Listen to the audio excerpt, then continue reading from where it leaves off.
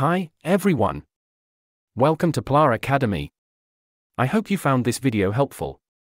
If so, I'd really appreciate it if you could subscribe to my channel, like this video, share it with your friends, and leave a positive comment.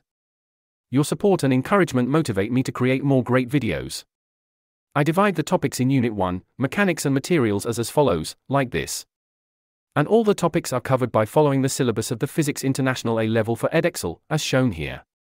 In this video, I've covered all of Topic 1, Mechanics, focusing on motion and the subtopics of projectile motions. The projectile motion. The projectile motion is a two-dimensional motion consisting of a horizontal component with uniform velocity and a vertical component with uniform acceleration due to gravity. This occurs when a constant downward force, such as gravity, acts on an object without air resistance. The vertical component of the motion has uniform acceleration, g, so we can use kinematic equations. The horizontal component of the motion has no acceleration, so the velocity stays the same, and we can only use one equation, shown here. The time t is the same for both components of the motion. Let's compare free fall and projectile motion. When a green ball thrown horizontally with speed u and a blue ball dropped from the same height at the same time, like as shown. At the start, both balls have zero initial vertical velocity. Every second, both balls fall the same displacement and have the same downward velocity. So, they take the same time to fall and have the same acceleration due to gravity. So, both balls will reach the ground at the same time and with the same acceleration due to gravity. But they will hit the ground at different speeds. This is because the blue ball's hitting speed is just v, y, downward, like this. And the green ball's hitting speed is the combination of v, y, and u using the Pythagorean theorem, like this. And its direction is at an angle theta to the horizontal, like this. So, the blue ball's motion is free fall, no horizontal component and a constant acceleration, g, in vertical component. The kinematic equations can use for this. The green ball's motion is the projectile motion, no acceleration and constant velocity in horizontal component and constant acceleration, g, in vertical component. We can use the kinematic equations for this too. For example, a ball is thrown horizontally with speed 30 meters per second from the top of building which 30 meters height, where air resistance is negligible. A. Find the time and speed that a ball take to reach the ground. In the vertical component motion of a ball, the displacement, s, is negative 30 meters, indicating downward. The initial velocity, u, is 0. The final velocity, v, is what we need to find. The acceleration, a, is negative 9.81 meters per second squared, indicating downward, and the time, t, is what we need to find. We use the equation s equals u, t, plus half of a, t squared. We substitute s equals negative 30, u equals 0 and a equals negative 9.81.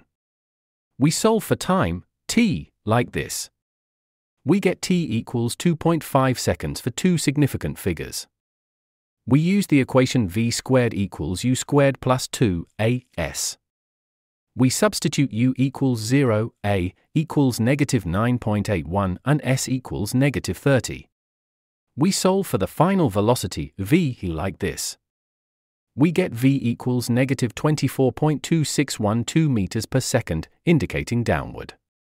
This is the vertical velocity, so we combine it with the horizontal velocity using the Pythagorean theorem, as shown. We get the speed at which it hits the ground is 39 meters per second for two significant figures. And its direction is the angle theta to the horizontal, like this. The angle theta is calculated by tangent ratio, like this. So, we get theta equals 39 degrees for two significant figures. B. Find the distance between the bottom of the building and the point where a ball strikes the ground. In the horizontal component motion of a ball, the distance, s, is what we need to find. The horizontal velocity, u, is 30 meters per second and the time, t, is 2.473 seconds. We use the equation s equals u, t. We substitute u equals 30 and t equals 2.473.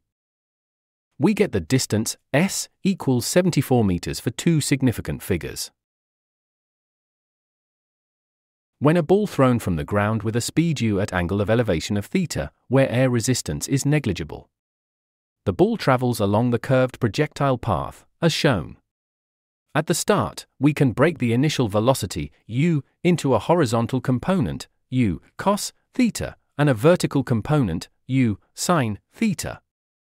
As the ball goes up, the vertical velocity decreases, but the horizontal velocity stays the same. As the ball reaches the highest point, the vertical velocity is 0, but the horizontal velocity stays the same. As the ball falls back down, the vertical velocity increases downward, but the horizontal velocity stays the same. When the ball reaches the ground, the vertical velocity is the same as it was at the start, but opposite direction, and the horizontal velocity stays the same. At time t, the ball traveled a distance s, x, horizontally and a distance s, y, upward. We can break down its motion into horizontal component and vertical component, like shown in the table. The time, t, is a common factor for both the horizontal and vertical components of motion. The speed, v, at this time can be found by combining the horizontal velocity and the vertical velocity using the Pythagorean theorem, like this. The direction of the velocity, v, at this time is the angle beta to the horizontal, like this. Let's calculate the range, r, in terms of the gravity, g, the angle, theta, and the initial velocity, u. In the horizontal component, we get r equals u, cos theta, times t. Let's give this the first equation. The time, t, is the same for both components, so we need to find t in the vertical component and then put into the first equation. In the vertical component, the displacement, s, is 0, the initial velocity, u, is u, sin theta, upward, the acceleration, a, is negative g downward, and the time equals t. We use the equation s equals u, t, plus half of a, t squared. We substitute s equals 0, u equals u, sin theta, and a equals negative g. We rearrange and simplify the equation like this, and let's call this the second equation. We put the second equation into the first equation, like this. We use the fact that 2 cos theta, sin theta, equals sin 2 theta. So, we get the range r is u squared, sin 2 theta, divided by g. The equation for the range, r, is shown. The range, r, is longest when gravity, g, and the initial speed, u, are constant, which happens when sin 2 theta is 1. This means 2 theta is 90 degrees, so theta is 45 degrees. So, the longest distance, r, is achieved when the angle of projection is 45 degrees, with a constant initial speed, u, like shown in the diagram. The red path shows the motion of the object without air resistance. This is called projectile motion. The green path shows the motion of the object with air resistance. This causes the maximum height and the range, r, to be shorter. Exam style question 1. A ball falls through a vertical height of 0.60 meters before bouncing at point A on a ramp, as shown. A. Show that the velocity of the ball immediately before the bounce is about 3 meters per second. This is the uniform acceleration motion, so we can apply the kinematic equations. We see that the all quantities are downward, so we give the all quantities are positive.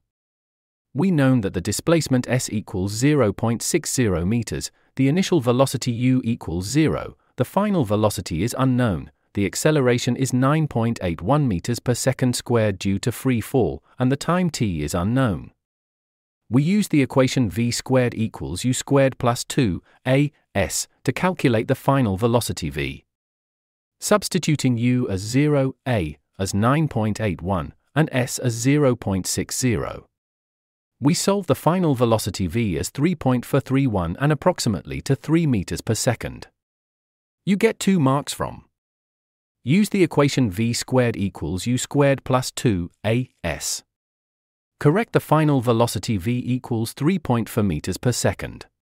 B. Kinetic energy is conserved as the ball bounces off the ramp. The ball bounces at an angle of 70 degrees to the vertical. State expressions for the horizontal and vertical components of velocity of the ball immediately after the bounce. as the kinetic energy is conserved, so the rebound velocity is 3.4 meters per second for two significant figures. To separate the horizontal component and vertical component, like this. The horizontal component is 3.4 sine 70 degrees. The vertical component is 3.4 cos 70 degrees. So, the horizontal component is 3.4 sine 70 degrees. Vertical component is 3.4 cos 70 degrees. You get 2 marks from correct horizontal component, correct vertical component.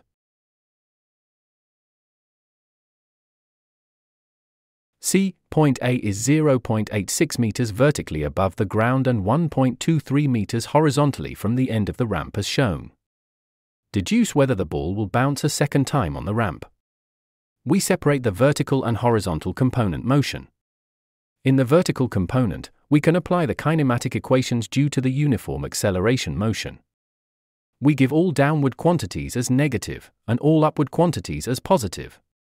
We know that the displacement s equals negative 0.86 meters, the initial velocity u equals positive 3.431 cos 70 degrees, the final velocity v is unknown, the acceleration equals negative 9.81 meters per second, and the time t is unknown. This quantity is common with the horizontal component. In the horizontal component, the acceleration is 0 and constant velocity. So, we know that the displacement s is unknown, the constant velocity v equals 3.431 sine 70 degrees, and the time t is unknown. This quantity is common with the horizontal component. We use the equation s equals u t plus half of a t squared to calculate the time t. Substituting s as negative 0.86, u as 3.431 cos 70 degrees, and a as negative 9.81. We solve the time t as 0.55509 seconds. We use the equation s equals v times t to calculate the horizontal displacement s. Substituting v equals 3.431 sine 70 degrees, and t equals 0.55509. We solve the displacement s as 1.79 meters for two significant figures. We see that the displacement 1.79 meters is more than 1.23 meters, so a ball does not bounce on the ramp. We get the 4 marks from. Use the equation s equals u t plus half of a t squared. Use the equation s equals v t. Correct the conclusion. Correct the working out of the calculation.